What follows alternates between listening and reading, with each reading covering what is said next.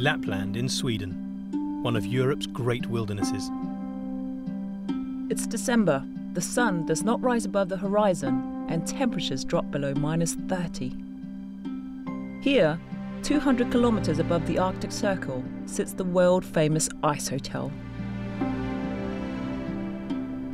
It is incredibly cold. I suppose if you're going to build an ice hotel anywhere, it has to be somewhere cold. The polar light, sparkling snow and sprawling forests make for a landscape that is almost otherworldly. Look at this. Wow. So beautiful. Oh. It's an incredibly unusual hotel, with a dramatic beauty carved from the snow and ice that surround it. Wow. That's amazing. They have pioneered ice chandeliers, an ice bar. Oh, it's quite cool. It's quite funny. Local delicacies served on ice crockery. And every room is different from the next, with its own unique work of ice art. For the privilege of sleeping in an ice room, guests pay up to £1,000 per night.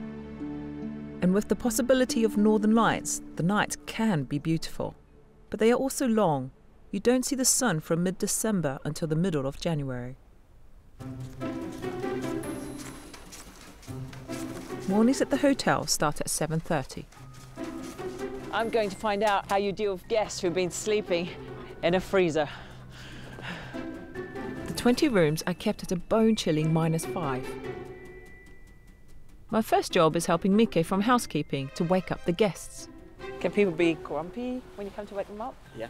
What are your strategies to cheer up the grumpy people? Lingonberry juice, I would say.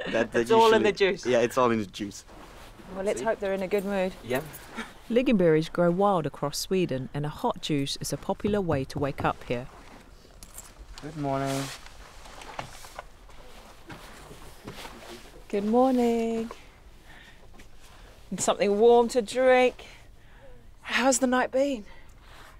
It's been cold, but amazing. I mean, warm in the thermal sleeping bag, which is fantastic, but you kind of have to cover yourself right up and breathe through a little hole. Did you sleep in your thermals? 1, 2, 3. 3 layers? Yeah. Plus a sleeping bag. Dear me. I'm doing it tonight. Are you? I'm a bit nervous. It's just one of those life experiences you can't have necessarily anywhere else. Yeah. I've got a long night ahead of me. Thank you.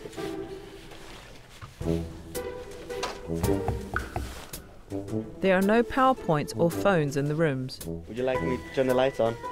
so the only way to wake people up is the old-fashioned way. Hi guys! How was the night? Oh, there's 2 of you. That's nice. How was it? It's a mission getting in and out of the sleeping bag. It wasn't cold at all, really. Like, just the tip of your nose. Oh gosh, well, that's good to know. I'm doing it tonight. Oh, are you? Yeah, but I'm on my own. Oh, no, you'll be fine. Just do the sleeping bag up nice and tight. See you. Bye. See ya. Why do people want to come and stay in that temperature? You rarely have a comfortable bed like this in -5 somewhere else, and the rooms are filled with art, and it's not just the ice stall, it's everything around it as well. There's so much in one place. This rare combination attracts 30,000 guests every year. Around a quarter are Swedes, while most come from the UK and the USA. It's your room, Flow. Very cool. Then I will show you. So welcome inside. Oh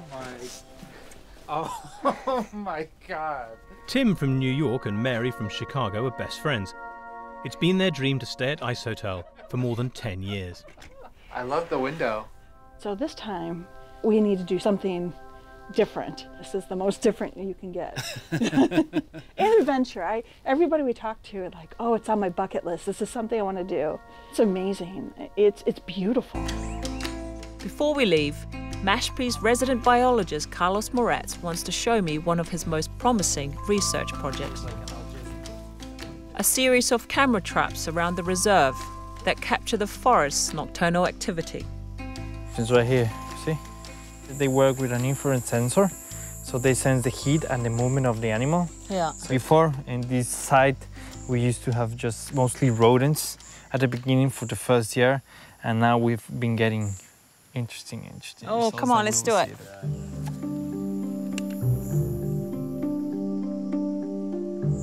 Okay, armadillo.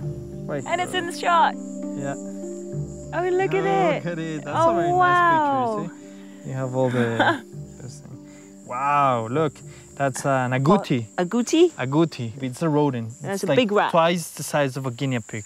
That is amazing. It's very nice. Under Roque's protection, there's been a huge increase in smaller mammals that were previously hunted for food. But there's been some bigger surprises too. I will show you something very, very interesting that we saw last year. Oh, look at that We have a puma. beauty.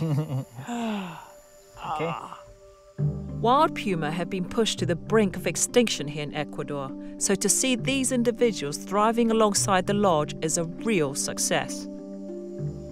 Look at this video. It's got a baby. 1 cup, Two. 2 cups, 3 Three. cups. Oh my word. So this is that this is is something so very, neat. very rare. Yeah. That tells you also that the forest is in good shape. The sighting of species thought extinct provides yet more proof of the success of Roque's vision.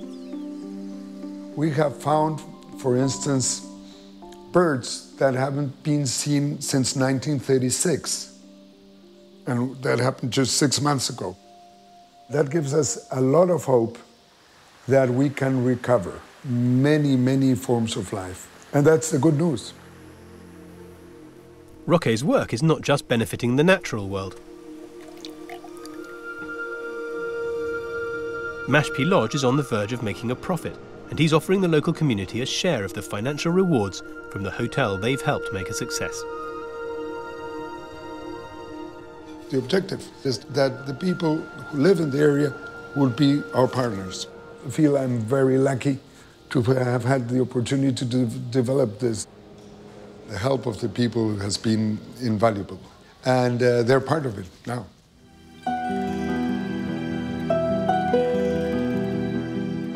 A place like this could never be arrived at by committee. It's too crazy. It requires one person with a very rooted feeling about his country and the land, and a lot of money. He feels that it offers great hope for the ecological future of places like this, and it may do, but it also does offer you the slightly scary vision that none of this is going to be repeated anywhere unless there are lots of Roques, and I slightly wonder whether there are.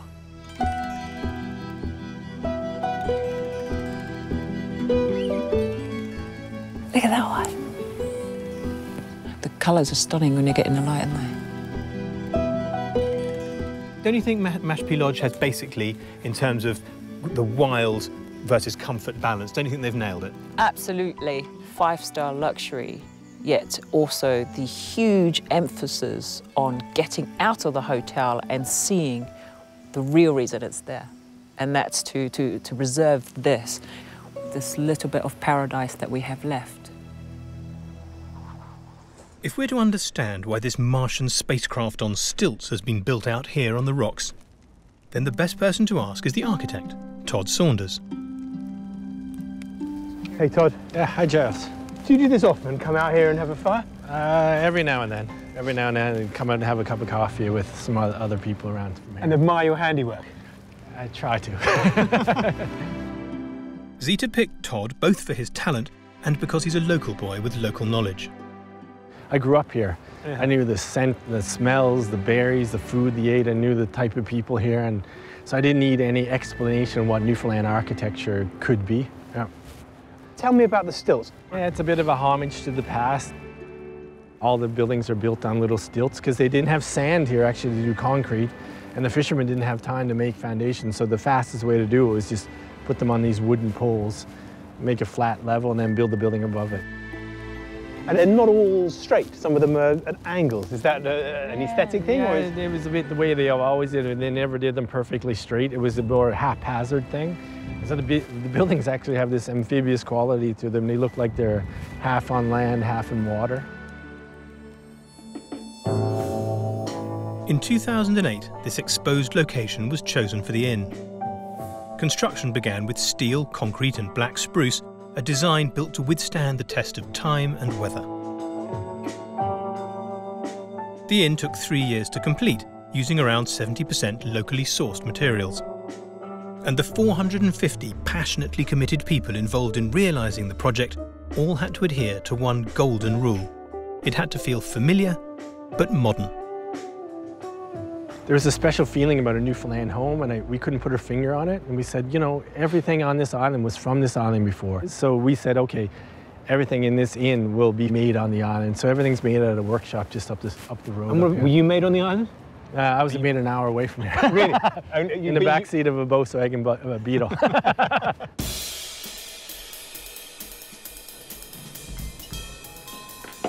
Hello, how are you? Welcome back. Todd's architecture is clearly having an impact. The inn has only been open a few years, and already there are returning guests. Janet Fitzpatrick, a psychiatrist from the mainland, is on her 8th visit. I come here and there's just a peace that comes over me. As soon as I walk in this inn, I feel I can breathe. And you speak very highly of the people. The people are fantastic. Yeah. And they love this island. Everybody here loves where they live. You come and stay here for a few days and you understand that. You understand that feeling. I mean, the thing I really hope that every person that comes to the inn gets a really strong sense of is place, place, place, place. Zita's ambition for the inn is to reflect everything that's special about this island in terms of nature and culture. Giraffe Manor employs over 65 people, 3 for every guest to serve their every whim. 5 chefs, 5 porters, 11 waiters, 4 drivers and 4 gardeners. It's a tight team. And duty manager Tony Levy has the job of keeping everyone on track, whether staff, guests or Giraffe. So the biggest challenges I face as duty manager is probably guest expectations. You'll have realized at 140 acres here, we have 10 giraffe on site. I have to manage unpredictable giraffe movements in the sense of the giraffe refuse to show up. This way, please. Up to you. I have to manage the guests, between checkout and check-in time, trying to get rooms ready, just constant moving. This way, please. It's 8 a.m. and Laura and Emmanuel are arriving on the first day of their honeymoon. We spent probably twice as much on the honeymoon as we did on the actual wedding. And to know that tomorrow morning we can wake up and be feeding a giraffe out of the bedroom window is really cool. I'm going to feel like I haven't woken up. It's going to feel like a dream. Despite the charms of the giraffe, Laura and Emmanuel are only staying here for one night. Like most guests, they're using the manor as a staging post on their way to other parts of Kenya. This means the manor's 9 housekeepers face a pressurised changeover of rooms every 24 hours. I'm joining head housekeeper Pamela on her morning rounds. She and her team usually have between 45 minutes and an hour to turn over all 10 rooms. Pamela is one of the longest serving members of staff. At 64, she's been making beds here for the last 17 years. Oh, I love the feel of clean sheets. Aside from the mess caused by guests, Pamela has to deal with long-necked intruders. Does this stay down here? Will stay. We will put it on the. Do they just come and stick their heads in? Yeah. No, when we shake the bucket, the giraffes will come, and then you'll take one by one. Okay. Do they make a mess for you when you? Yeah, when there's nobody around and the window is open, if they come here near, they'll push the bucket and then down. It will give you a bit of a headache. Yeah. Do you have a certain time when you have to have it all finished? By 12. They'll be checking in at 13. At 1 o'clock? Yes, please. If you can show me a quicker way, I'll show you my way. Fine. That's got to be a simpler way to... It's like a Zumba class. Look how strong you are. As a single mother, Giraffe Manor has had a big impact on Pamela's family life. One of her children works here too. Working at Giraffe Manor, I have used my money in bringing up my children, paying the education for high school for 4 of them, and in college Do you have enough to cover the mattress? At the moment, I'm now saving for a piece of small land. Then I build there my house, which I'll call my home. That looks pretty good to me.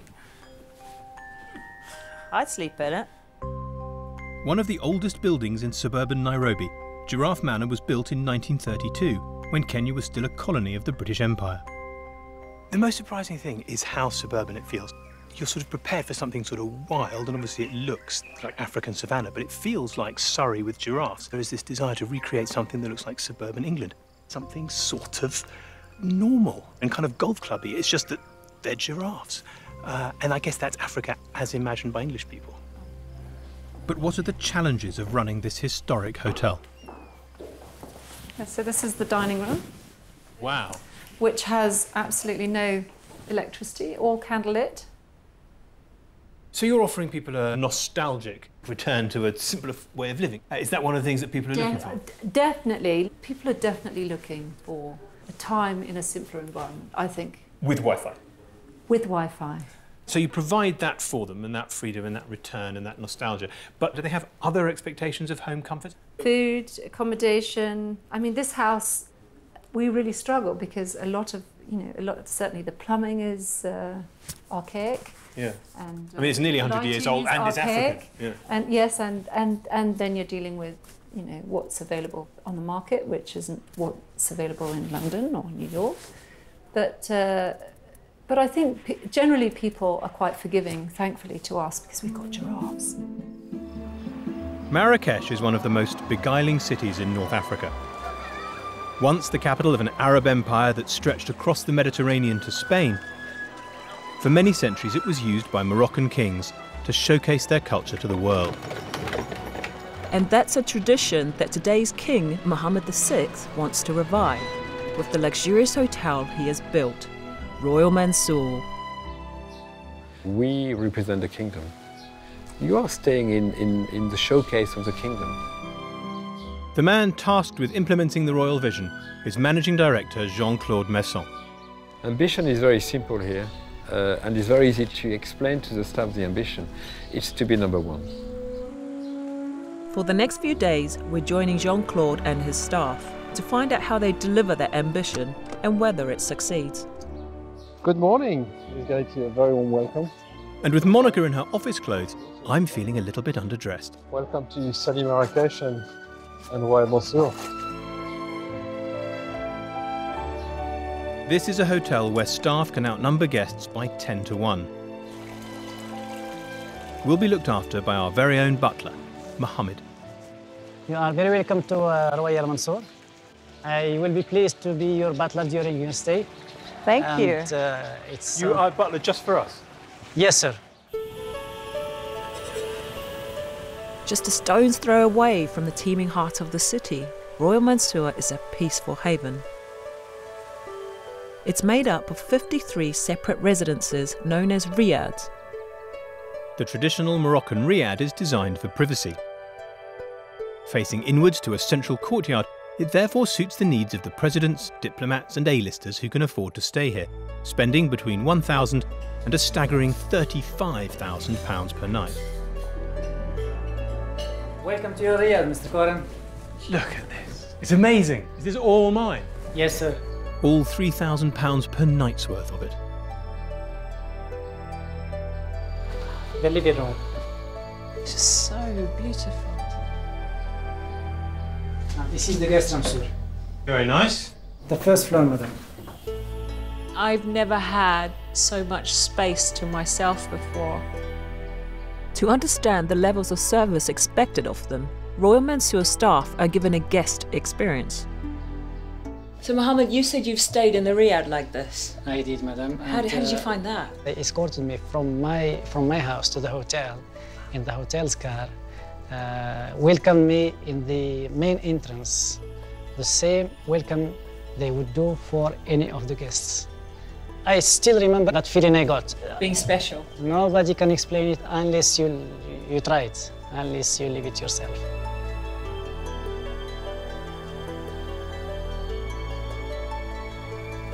Guests Victoria and Antoine are accustomed to exclusive hotels. but this is their first experience of the Royal Mansour. The Royal Mansour allows a sense of wonder. There's a grandeur to walking through the doors and feeling like you're entering somewhere magical.